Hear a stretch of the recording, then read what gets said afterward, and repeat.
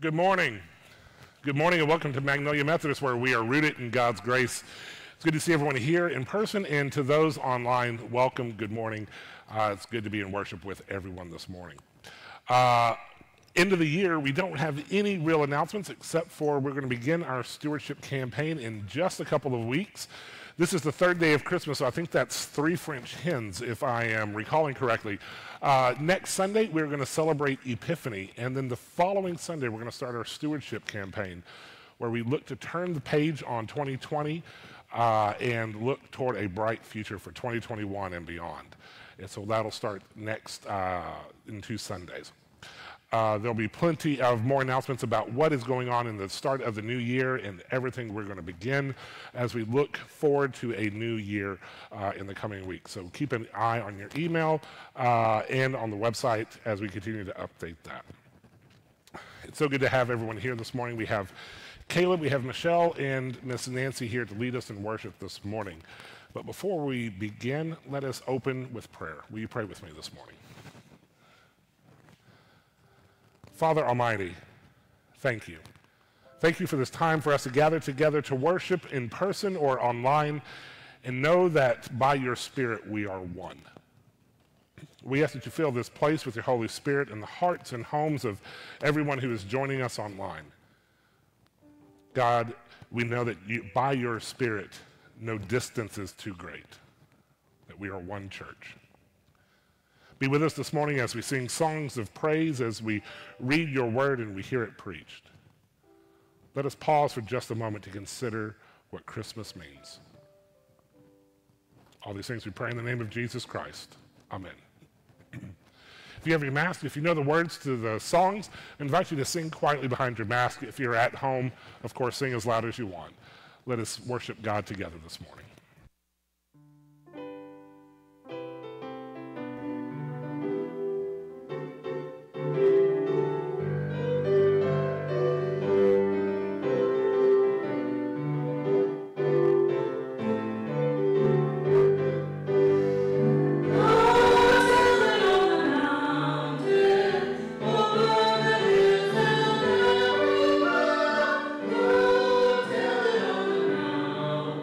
Yeah.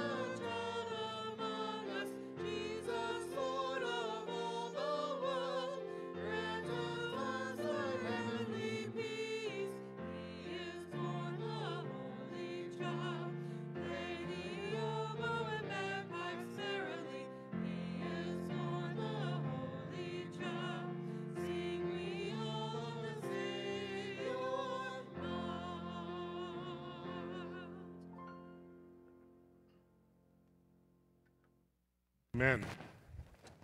This time we have the opportunity to come before God with our praise and with our prayers. As always, let's continue to pray for our community, for our state, for our nation, and for our world still gripped by a pandemic. Already in places around our nation, they are running out of hospital beds, which is only going to make things worse. Let's pray for the doctors and the nurses on the front lines of this. Let's pray for families who are worried about a loved one who is sick, for those who celebrated their first Christmas with an empty seat due to loss. Let's give thanks, however, that there are vaccines being distributed, and hopefully the light at the end of the tunnel is growing brighter. There was a calculator. I went online. I'm like the 84th in line out of 100 people waiting for a vaccine. I'm at the end of the line. I pray, though, that people get vaccinated and we can get out of this thing sooner rather than later. Let's pray for those who are facing diagnoses that, in light of everything else going on, seem somewhat ordinary, but are still serious. For those struggling with health concerns, let's continue to pray for them. But we also have so much to be thankful for in the middle of all this. For life, for health, for daily provision, for our friends and family that we can see and we can Zoom with. I hate that word, but we can Zoom with them and see them and wave at them and know that we're not alone.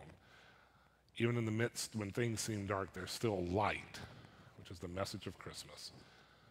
As I go to God in prayer to lift up our prayer concerns, I invite you to as well lift up your prayer concerns to God, but also to give thanks for every blessing in your life. Will you pray with me? Father Almighty, thank you.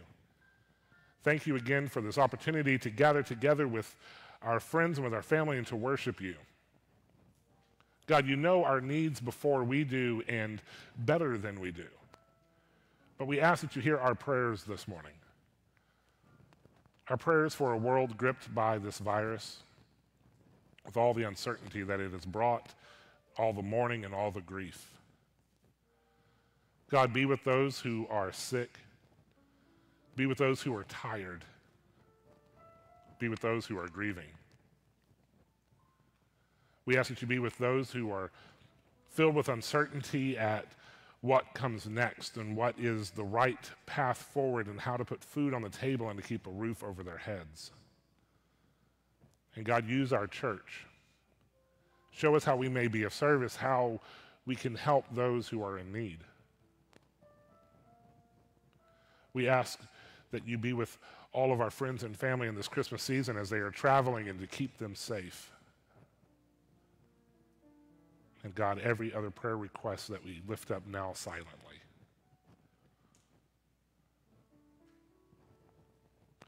But God, even in the middle of this trying time, we know that there is much to be thankful for.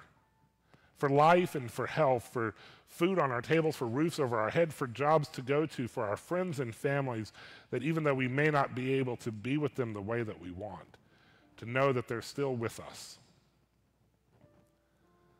God, let us never take these blessings for granted. But above all, we give you thanks for Jesus Christ, your Son, whom you sent into this world on Christmas morning, that you brought salvation to this earth. And you invite us to be a part of your story. So hear our praise and hear our prayers this morning as we now pray the prayer that your Son taught us to pray. Our Father, who art in heaven, hallowed be thy name. Thy kingdom come, thy will be done on earth as it is in heaven. Give us this day our daily bread, and forgive us our trespasses, as we forgive those who trespass against us. And lead us not into temptation, but deliver us from evil. For thine is the kingdom, and the power, and the glory forever. Amen and amen. Let us continue worshiping God together this morning as Michelle leads a special piece for us this morning.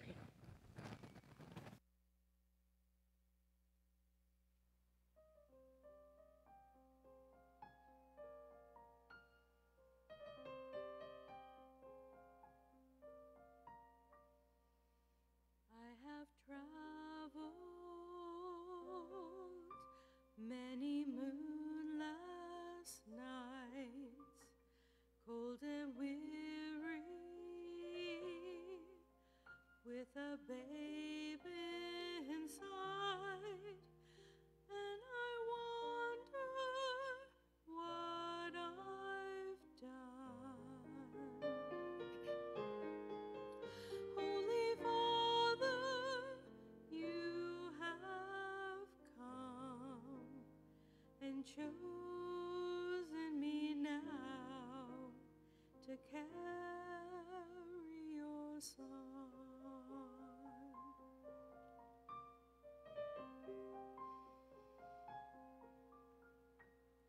I am waiting in a silent prayer. I am frightened by the load I bear in a world as cold as stone. Must I walk this path alone? Be with me now. Be with me now. Breath of heaven, hold me together. Be forever near me. Breath of heaven. Breath of heaven, light in my darkness, pour over me your holiness, for you are holy. Breath of heaven.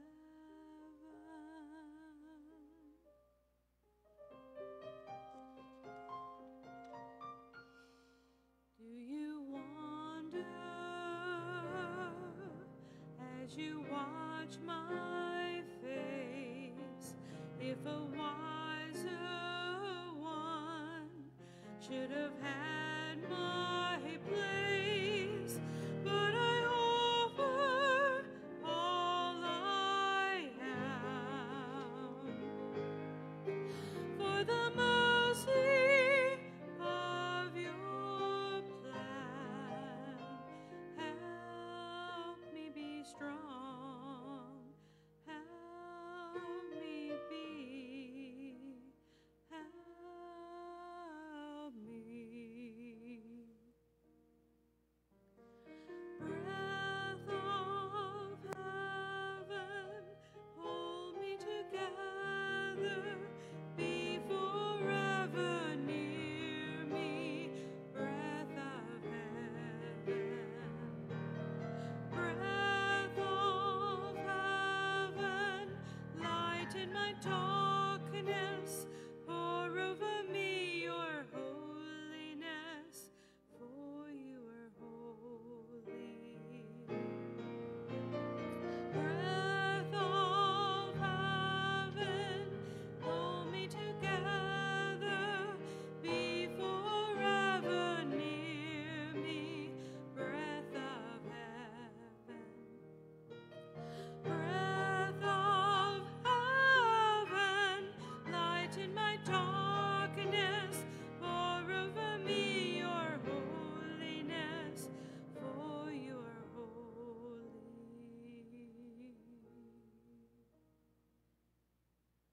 Breath of heaven.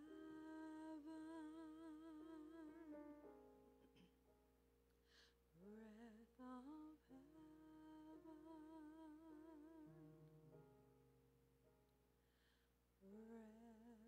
of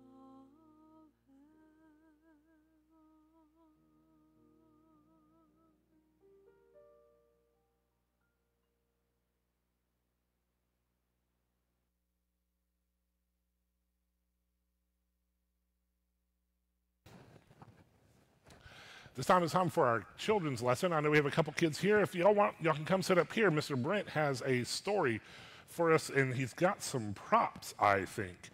Any children online, this is also the time for us to gather together. Mr. Brent has something to share with us.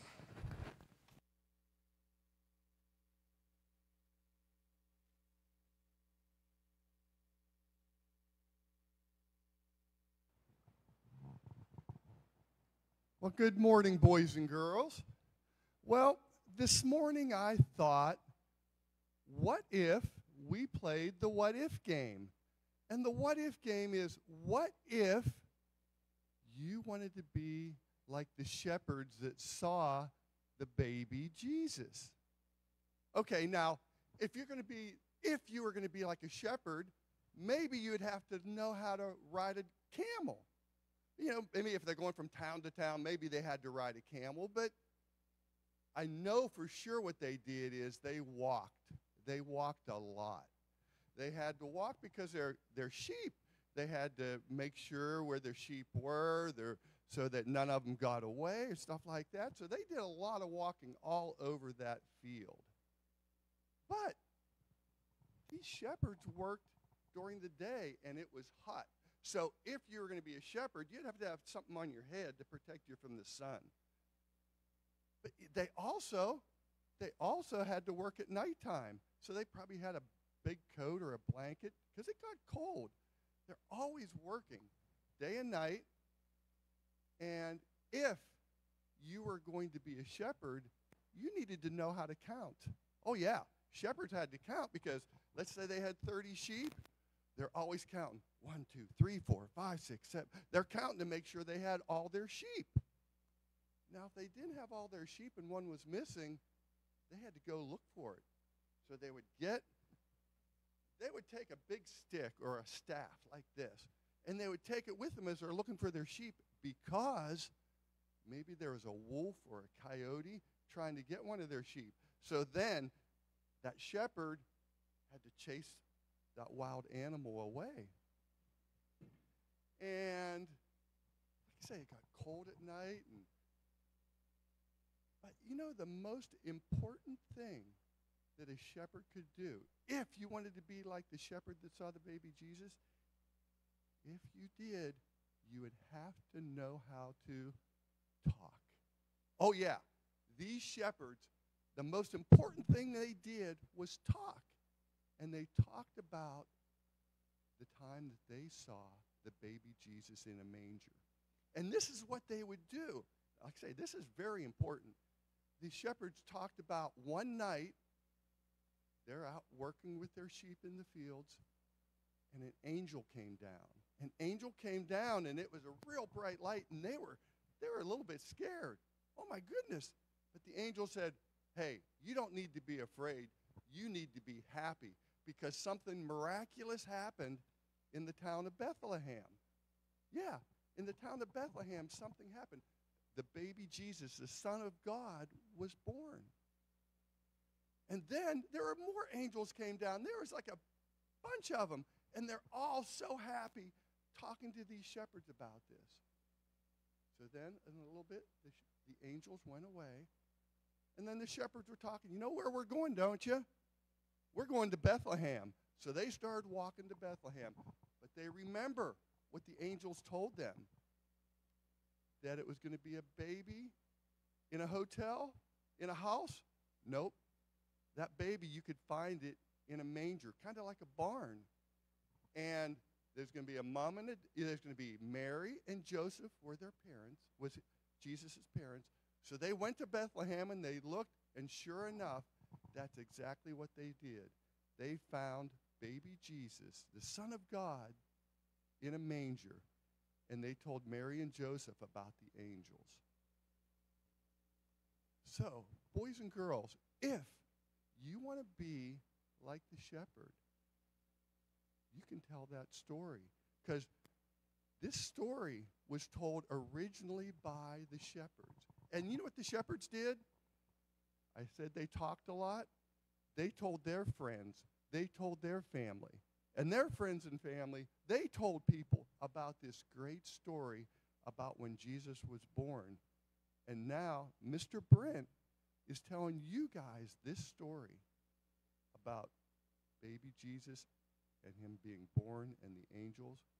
So if you want to be like the shepherds, tell that story to your friends and your family. Okay, let's pray. Put your hands together. Dear God, I thank you for the shepherds that like to talk and tell the story and share the story about when baby Jesus was born. Amen and amen. Have a good week, boys and girls.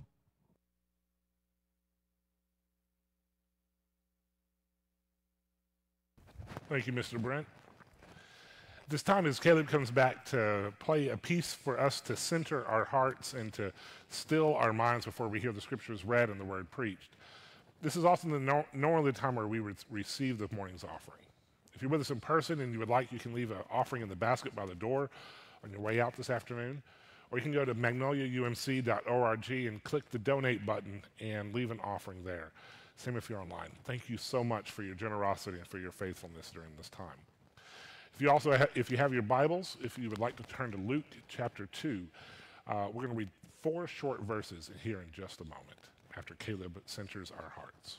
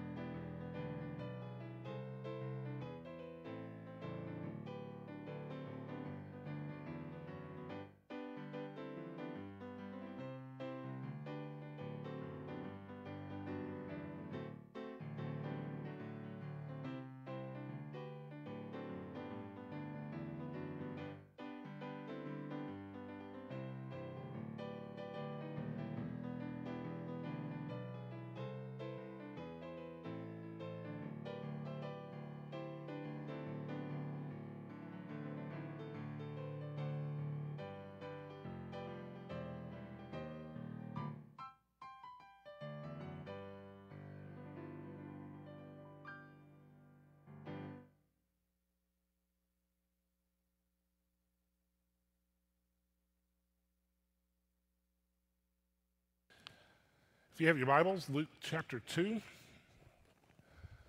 going to pick up where we left off on Christmas Eve.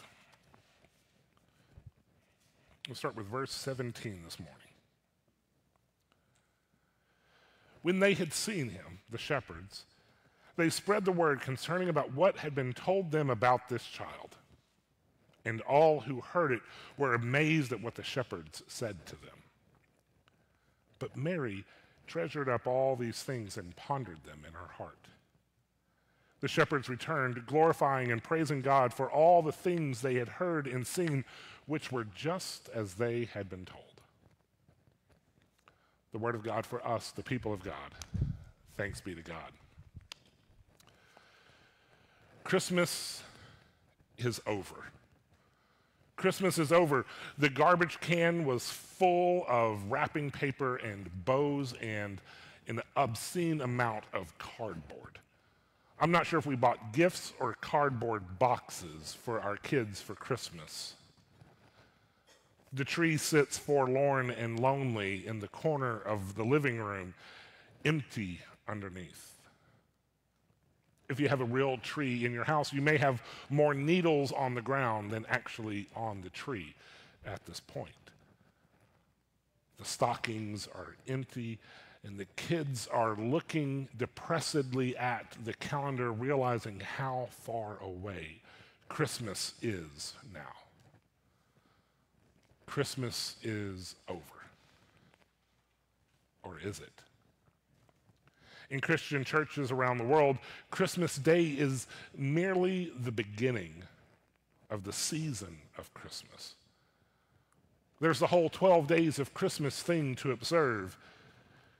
It starts on Christmas Day and ends on Epiphany, which we'll celebrate next Sunday. Technically, Christmas doesn't end until January 6th every year. We're just in the beginning of Christmas, but Christmas kind of feels over, doesn't it? Already, if you go to Target, their seasonal area, which just a few days was overflowing with Christmas decoration and gifts and trees and everything else that you would need for Christmas, already it's getting ready for Valentine's Day. Next week in several churches, pastors and worship planning staff will be turning their attention to Lent and to Easter morning. We make this big to-do about Christmas, but then before you know it, Christmas is done. We take one day a year to really celebrate Christmas, but I wonder if we're missing something when we, in our society and in our churches, hurriedly rush from holiday to holiday. What should our response be to Christmas? There's a part of us, I think, that wants to linger beside the manger. Christmas is beautiful with all of our decorations that are meant to remind us of the simple beauty of the first Christmas. The first Christmas with an angel proclaiming the good news to shepherds in the field with heavenly choruses and wise men with gifts, and Mary and Joseph looking at their newborn son, Jesus Christ, wrapped in swaddling clothes and lying in a manger. There's a part of us that wants to stay there beside the manger as Joy to the World and Silent Night, Holy Night plays in the background. It's comforting, that scene. And it requires nothing of us but to come and see. But imagine, if you will, if the shepherds had just decided to stay there beside the manger. The angel tells them about the birth of Jesus Christ. They hear the angel choir singing in the heavens, singing praises to God. They leave their flocks in the fields. They go and they find the Messiah child just as the angel said. They marvel, they praise God, and then they stay. They just linger forever beside the manger. Has anyone ever had a guest overstay their welcome? They just don't know when to go home. One of my favorite Christmas movies is National Lampoon's Christmas Vacation. It's a classic. I look forward to it every year. It does a hilarious job of showing the stresses when the relatives descend on your house like a plague for Christmas.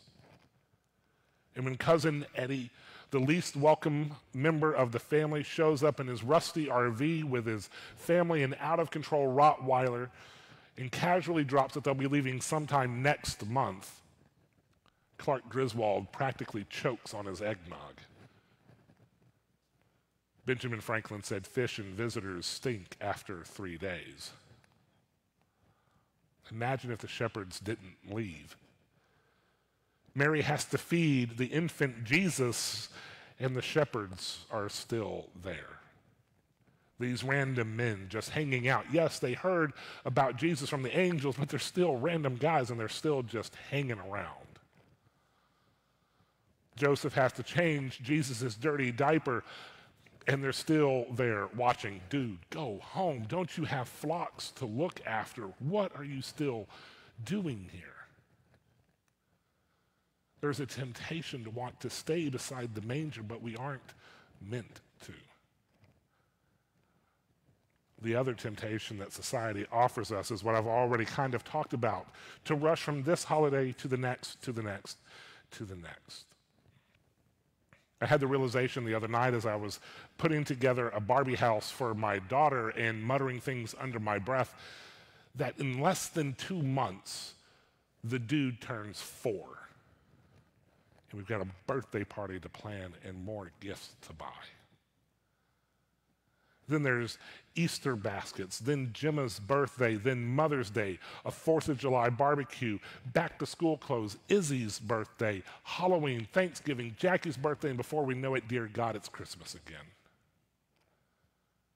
We can get caught up in the distractions of being busy and rushing here and rushing there and buying this and doing that, and that we can't really pause and we really just take a moment to just be. For some, that's what they want. They fill the void that can't be filled, or they try to with busyness so they can try to ignore the emptiness. For others, the busyness empties us till we can't remember what it means to be full in the first place. We aren't meant to live like that. We can't linger beside the manger forever, and neither are we meant to rush past it in a hurry on to the next thing. In the 4 short verses we read this morning, I wonder if we're given a glimpse instead of how we are to practice Christmas and maybe life itself. When they had seen him, they spread the word concerning what had been told them about this child, and all who heard it were amazed at what the shepherds said to them, we read. The shepherds did leave their flocks in the fields that night. They did go and find the Christ child just as the angel told them. I can't help but imagining them kneeling and praising God, that they got to see with their own eyes the promises of God made real. It's one thing to hear the prophet's words echoing across the centuries about the coming Messiah, but it's another thing to see him with your very own eyes. This was the Messiah that they were looking at, and I wonder if one of the shepherds asked for the chance to hold him.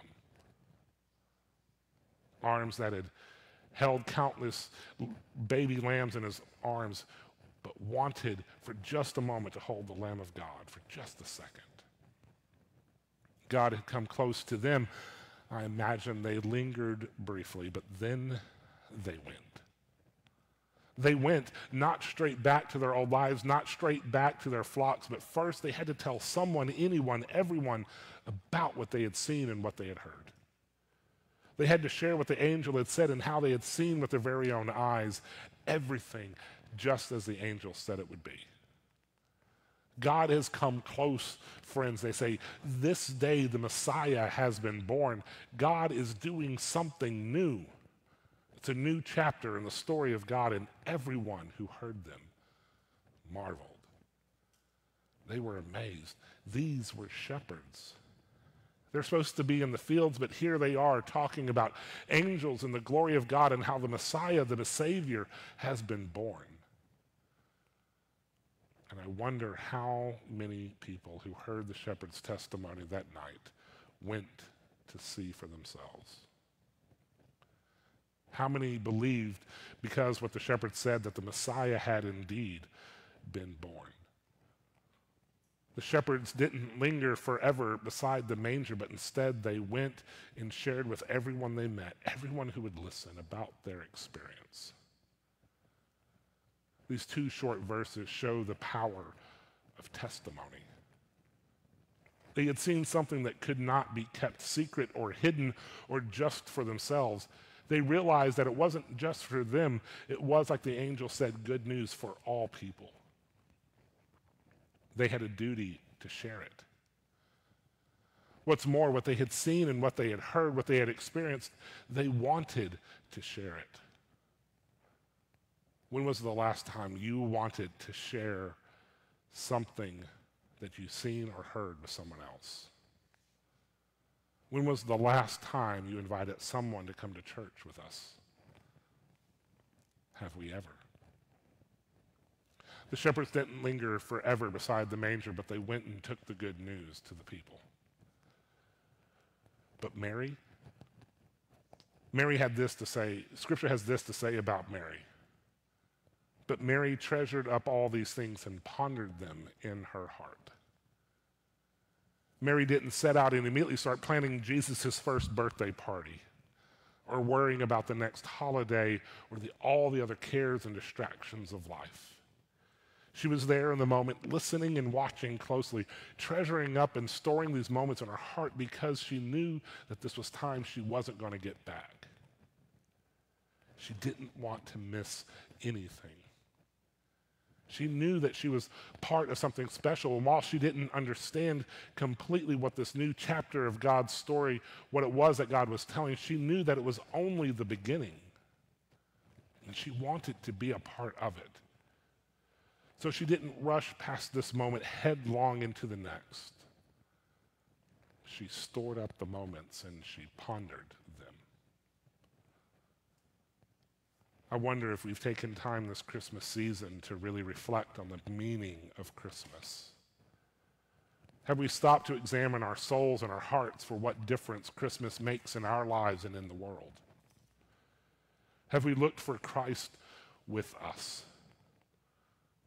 Because if we're too busy, if we don't take the time to treasure and ponder these moments, then we don't have a story to tell to the world. We don't have a story about why Christmas matters and how Christmas changes everything. If we don't realize the significance of how Christ came into the world the way he did and why Christ came at all, then we don't have a story to tell. Finally, the shepherds returned, glorifying and praising God for all the things they had heard and seen, which were just as they had been told. The shepherds didn't stop being shepherds. They eventually had to go back to their duties, but because they had had an encounter with God, because of the good news that they got to hear and got to see and got to share, they went back differently. That night was something they would never forget. Even though history has forgotten their names, their testimony lives on. Because of their testimony, maybe we're here this morning. They went back to the fields and back to their flocks with a song on their lips and a song in their hearts. They were changed men. Nothing in their lives after that night would ever really be the same. Familiar, yes, but not the same. Because when you have an encounter with God, when you meet the Savior, you're never the same. And nothing and no one could ever take that from them.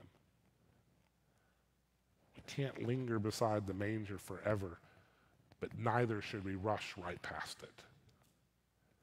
This season is about God doing something new, starting a new chapter, telling a new chapter in the story of God, but the story does continue.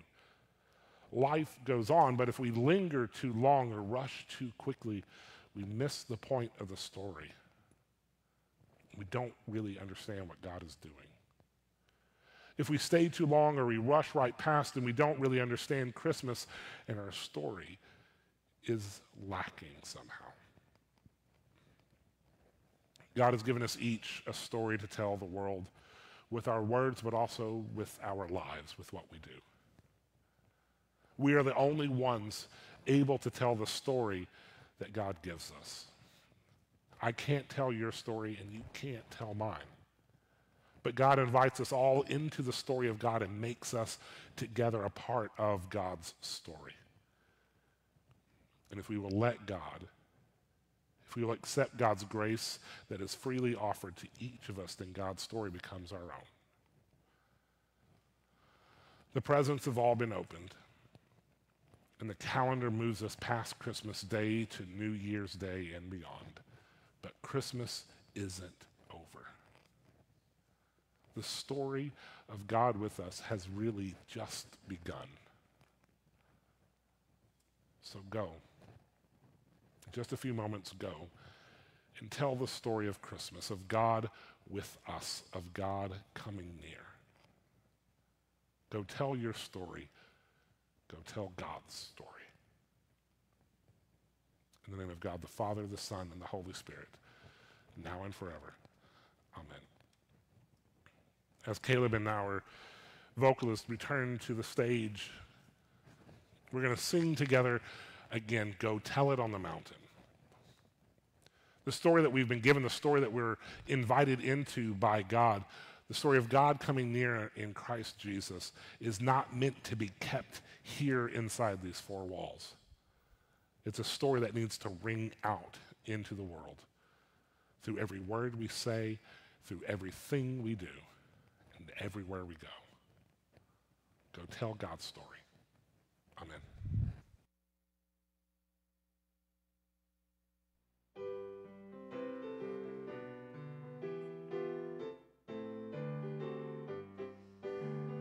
Go tell it on the mountain, over the hills and everywhere.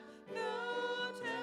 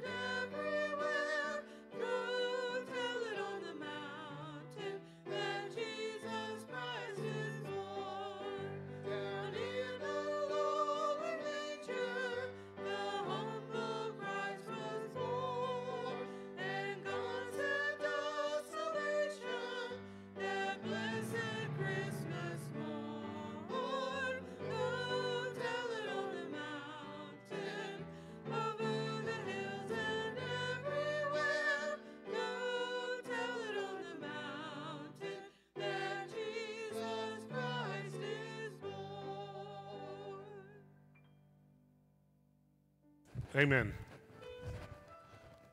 Don't linger too long and don't rush past, but see for yourself that Christ has come close, that God is with us. And then go tell the story to everyone you meet, every way you can in everything you do. Go tell it on the mountain indeed. We'll see you next week. Go forth in God, in the grace of God, the Father, the Son, and the Holy Spirit. We'll see you next Sunday. Amen.